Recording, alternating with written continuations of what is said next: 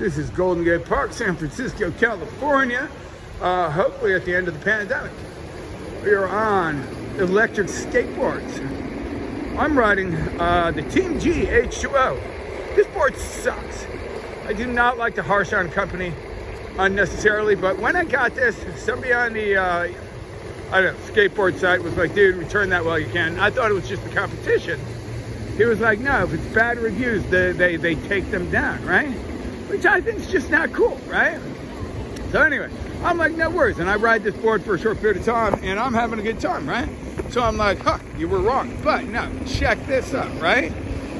The wheels, I don't know that I ride it particularly hard, right? I live in a hilly city, so you have to turn kind of hard. And sometimes I make believe I'm going to surfboard, grab the rail and like carve hard, but one way or another, these wheels, which my understanding are not flipping replaceable, have like torn away from their housing. Basically, they're out of balance, and that's just lame, right? And this board was not cheap. I got this for extra distance.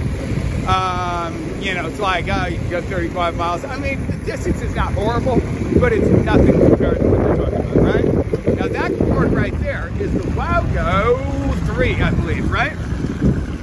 And that board is exceptional. The thing that makes that board really good is, I like the board, it's flexible, stuff like that, but really, as it applies to skateboarding, these are the things you need to know. How many amp hours? That's kind of like miles per battery, right? This one here is a 6 amp hour battery, which goes almost as far as this TeamGee that was supposed to go forever, right? You can buy this with an 8 amp hour battery, which will like get you 20% more. 25% of 6, yeah, whatever, 30% more. It gives you more. Let's just say more, right? That board right there, $400. $400, let's say it again, $400. You cannot buy a cheap set of car tires for $400, right? So, the difference, now it depends on where you live, right? You can get them with all-terrain wheels and things like that. But the difference between, like, I'm a contractor, I live in a city that is not fun to drive in. It just sucks, let's call it what it is, right? Your day sucks when you're in a car. You're looking for a way out and looking for a place to park. Sometimes you don't even go to the flipping party because you're like, you know what? I do not want to try and park on Russian Hill, right? Skateboard, you're like, I'll go even if the party sucks, I'm having a good time. So I'm just freaking rolling down the street, kind of like snowboarding on groomed trails. Hard to describe how cool it is. In fact, warning, if I'm going to offer any warning, is skateboard's so fun. I've surfed pretty much every day of my flipping life for the last 20 years, and I don't know, it's incredibly liberating. I kind of overdo things, and I overdid that to the most extreme extent, but having easy access to happy board sport activities is, it's wild. No, let's go this way, babe. Keep going straight. This is JFK Drive in San Francisco, which is close to auto traffic at the moment. You got bikes behind you, honey. Anyway, all right, I don't know what I was talking about, but I know I was talking because I just can't, I'm talking and I can't shut it. Holy shit. You all right? Yeah, I'm good. Things get a little hectic here. But anyway, the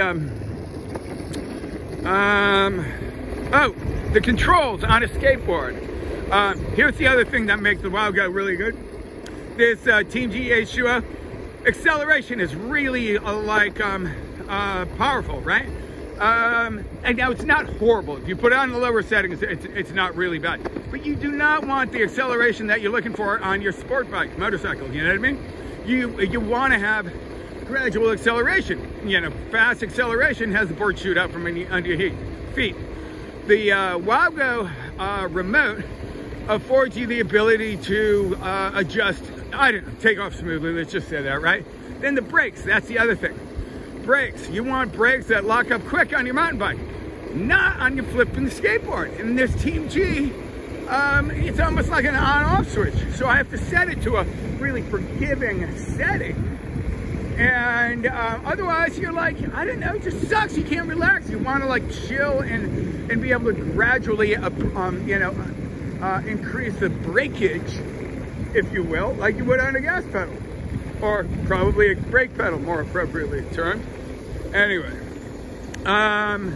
so check this out. Rowena is not like an extreme sport athlete, right? She's as athletic as any, and not necessarily more than others. And she's been riding this for a few weeks now, right? So it is way easier and more stable, and that's not to undermine the great abilities of Miss Rowena Navia, but you do not have to be an extreme sport athlete to be riding a fun way to get around town. As a contractor, sometimes my employees in another part of town are like, yo, I got a question. And you're like, you know what? I'd almost rather take the hit. Just do your best. I'll pay for it if we got to redo it. Skateboard? They're probably hating it because I'll show up when they don't want me there. I'm just kidding. They always want me there. Wowgo, something 3 is what that board is. Highly recommend it. TeamGee, let me think. The wheels not only went out of balance, but the controls. Have I trashed this board enough? I really do not like to harsh on companies, but the fact that they, we got to make a choice. Anyway, hope you enjoyed the video.